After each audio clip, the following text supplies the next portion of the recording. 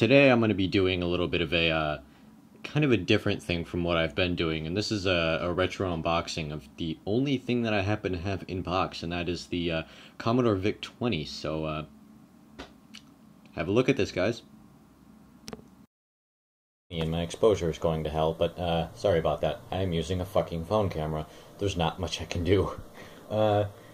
So, you know, here's just the box. You know, here's just how it looks. There's a little bit of fucking nasty shit right there. I don't know what that is, but it was there, and I had to scrape a bunch of shit off, and I got it looking at least as presentable as possible. It's really unfortunate that that had happened, but it did.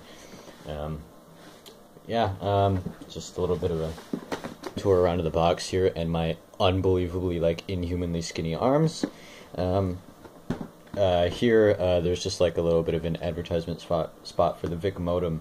I believe that connects you. Actually, I think it connects you to some form of very early internet. I wouldn't know. I don't know. Some sort of pre-internet sort of thing, like ARPANET or some shit. There's back of the box, just typical stuff. And then under here,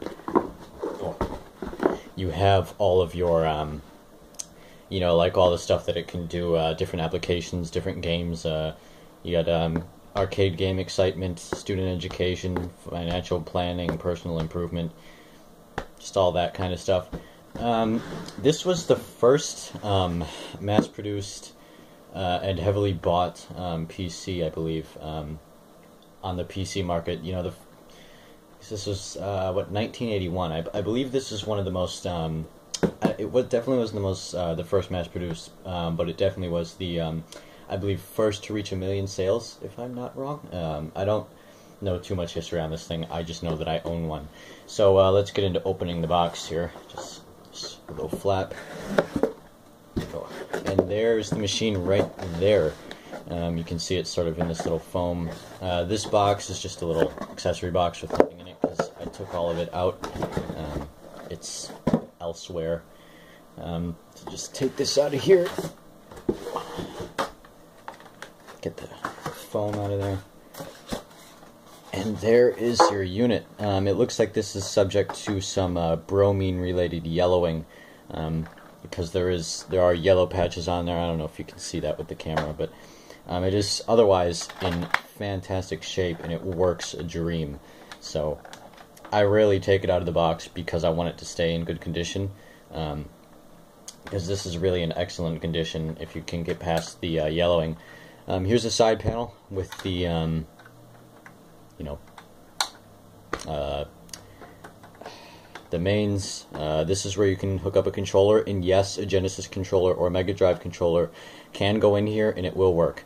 I haven't tried an Atari 2600 joystick yet, but I am very soon to do that. Just on and off switch. It's a very sturdy switch. This is a very sturdy feeling unit in general. I mean, this thing could probably take a tank blast, so, you know, there's that. In here, I still have the original documentation, and looks like someone went over this in the factory and stuff like that. So, this right here is amusing. How to get more out of your Commodore computer, and then I can... I wonder what happened if I tried to send this in. Presumably absolutely nothing, but it's in fantastic shape, so I've kept it in here. This right here, a real computer for the price of a toy, because that was this PC's main selling point. It was a very inexpensive computer for the time. I don't know what it retailed for, but I do know that it was very inexpensive for the time. Particularly expensive toy. And this just shows you all kinds of stuff, you know, what you can get for the system, or the PC.